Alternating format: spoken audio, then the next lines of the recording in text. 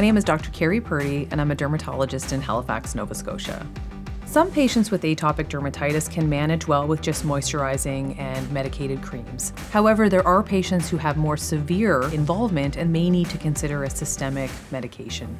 Typically, when patients need a systemic medication, they're referred to a certified dermatologist, and they can talk to us about those different options.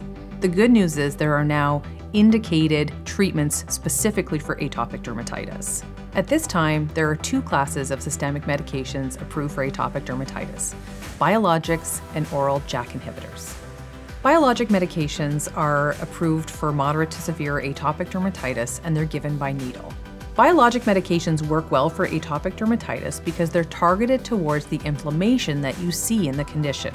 They tend to decrease redness, irritation, itch, and overall improve quality of life in patients. An oral JAK inhibitor is a type of medication used to treat moderate to severe atopic dermatitis. It's a pill that you take by mouth. Oral JAK inhibitors work very quickly, and they do this by targeting multiple parts of the inflammatory pathway and decrease the overactive immune system in atopic dermatitis. These medications are relatively new, and so it's important to talk to your specialist about what potential risks there could be and what monitoring will be required. Of course, there are pros and cons with starting any new medication, and it's important to talk to your specialist about those and what it means for you.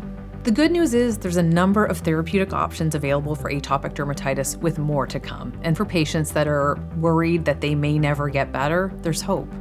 If you have moderate to severe atopic dermatitis, or your child or loved one does, and you're simply not getting better, you can turn to your specialist, your dermatologist, your allergist, or your pediatrician to discuss what your options might be.